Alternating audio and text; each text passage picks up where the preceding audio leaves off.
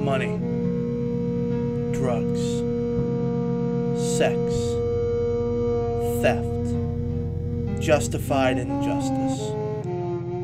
This is the world, and card games are no different. Ladies and gentlemen, I present to you the Door to Darkness.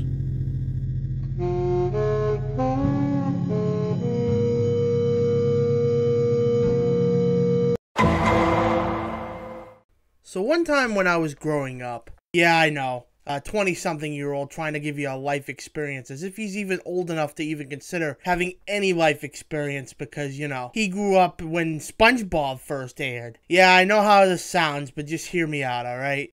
So, one time when I was growing up, the school faculty pretty much made me and my homeroom class, or however they organized it, to sit in line for the entire set of recess, all because of like maybe one or two kids who just didn't listen when it was time to line up and go back to class. So in other words, they done pulled the Full Metal Jacket. Now, of course, you can debate whether this was really the right thing to do, considering if they should really punish everybody for something one little shit did, when everyone else is just trying to live their own separate lives, even when you're as young as 4 and being told what to do in school. But the point of this story isn't really to debate that so much, as it really is to give out the point that sometimes, whether you like it or not, or whether it's truly fair or not, you're going to be associated with things that you may not necessarily like or even condone. Never mind pull. Put yourself in the shoes of any, not even just a Yugi tuber, in quotes, but anybody in general, whether it be sports, whether it be comic books, any collectible,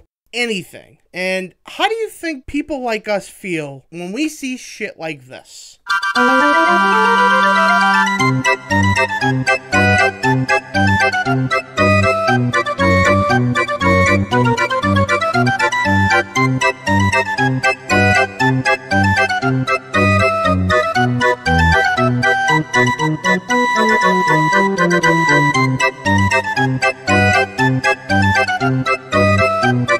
Welcome to the Door to Darkness, or as I like to abbreviate it as, DTD. I'm your host, Asaurus, and this is the segment on my channel where we, quite frankly, expose the shitty behavior and or people that often dwell amongst card game communities. And today I have a topic that's by no means a new topic, especially since I have very fond memories of being 9 years old going into a Walmart in the toy section and noticing tampered with product. And don't even get me started on Shonen Jump promos. But it's definitely something that has seen an uprise, and I don't know if it's because the economy's all fucked up, we got the virus, have all these riots. 2020 has just been a shit show for every other person who isn't the 2%. Even the 2% are getting tired of all the work they gotta do because they have lack of workers, you know, doing the shit they pay them to do. So this is something that needs to be called out, and I don't see very many people doing it, but of course there are, and I actually do suggest if you want a more personalized experience of this whole ordeal, I would suggest watching Bishire YGO's video, where she came out about a month ago and she very reasonably was pissed about buying sealed product recently at a GameStop and noticing that someone had cut into it with a jackknife and took all the hollows out and just left all the crap. And yeah, for those of you in my audience who might be a little naive to what I'm talking about here, what product tampering is the act of basically taking a product that's sealed, usually at a Walmart or sometimes even Amazon in some cases. They will basically cut the product open, they will take all the good hollows, you know, the ones that are actually worth money on the secondary market, either reseal it back up, or in some cases, you know, they're doing it in the store while no one is looking. And this is the reason why trading cards are kept at the front where all the registers are. And yeah, it's obviously some scummy, degenerate bullshit. And what's even worse is a lot of these cases, they will take it back to the store or ship it back to Amazon, saying they don't want it for said reason. And they even give them the refund and then give it to some other poor smuck that ends up buying it. And this could often include children who are getting packs from their parents, which really is screwed up if you really want to get on my shit list. So I come at you with an ultimatum to anybody decent.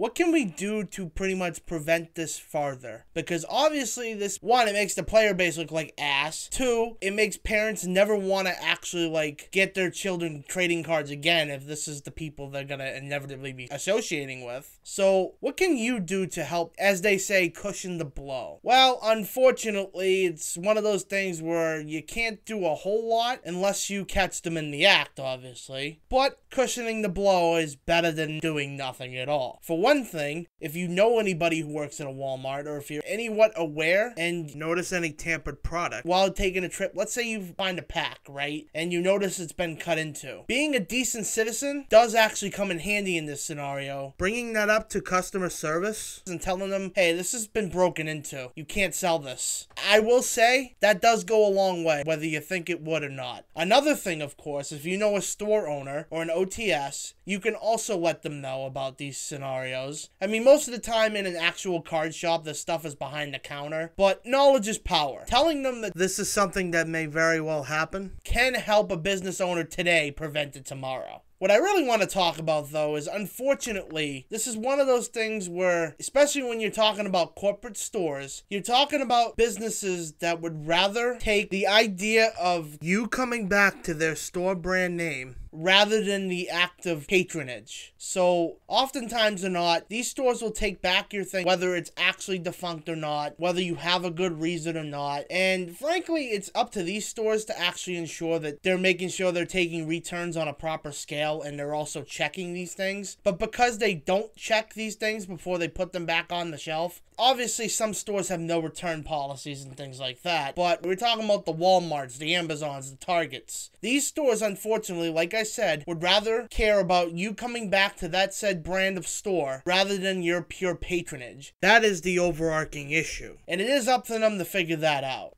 And while they try to do that, we as consumers pretty much have to rely on street logic. The door to darkness has been opened. Anybody caught doing shit like this, honestly, I got no problem if you get banned from, like, any store in the vicinity. Good fucking riddance. You need supplies, especially during this pandemic where toilet paper is being bought out? Huh, go to the fucking woods and scavenge, you fucking animal. Good riddance. And you know what? You keep doing it, the state's gonna get to you. You're gonna go to fucking prison. Yeah, you're gonna go to prison for stealing children cards, magic cards, whatever. Yeah, you think you're a fucking baller? You think you're a hustler, baby? Oh yeah, I know how to break into fucking Yu-Gi-Oh cards. I know how to break into all this shit. I'm a hustler. Hell yeah, kid. Yeah, you think you're so fucking tough. Until the next thing you'll be tampering with, or really, the thing that'll be tampering you is a guy named Big Jim as you're being traded for a couple of hustler mags and a pack of smokes. Yeah, you a baller, kid. So this has been episode 1 of The Door to Darkness. Stay classy, y'all, until the next time where we delve into more, frankly, shitty behavior and or people that often dwell amongst card game communities. I'm your host, Asaurus, and I'm signing out. Peace.